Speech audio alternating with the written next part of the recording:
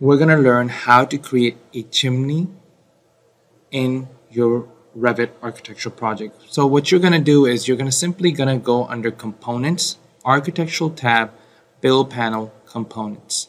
Once you click on Components, you're going to load Family. Now, these family items will have to be downloaded, and the link is placed in the description.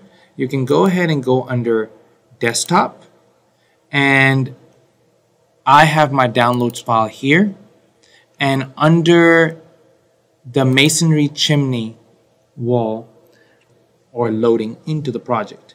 And you're going to simply click Open. And I'm going to go ahead and repeat that step again. So Architectural tab, we're going to go under Architectural tab, Components, load into Family, load Family, and we're going to get the mantle.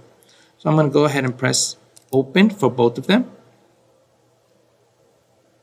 What I'm going to do here is I'm simply going to place the chimney first. By selecting the chimney, I'm going to make sure that the brick is on the outside. I am going to center my windows to it.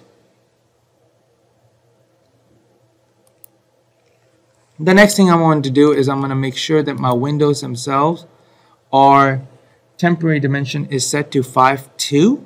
I'm going to set this window to be 5 foot 2 inches away. And I'm going to simply slide this window as well to 5 foot 2 inches away. Once doing that, I have the chimney placed right there. I'm going to go under 3D view, and you can see the chimney is right there. I'm going to circulate around. And as you can see that there's a carve out in that wall, and I'm simply going to be placing my mantle, going back to the first floor plan. I'm going to go under Components again, switch through my properties to go to Mantle, and the mantle that we're going to be selecting is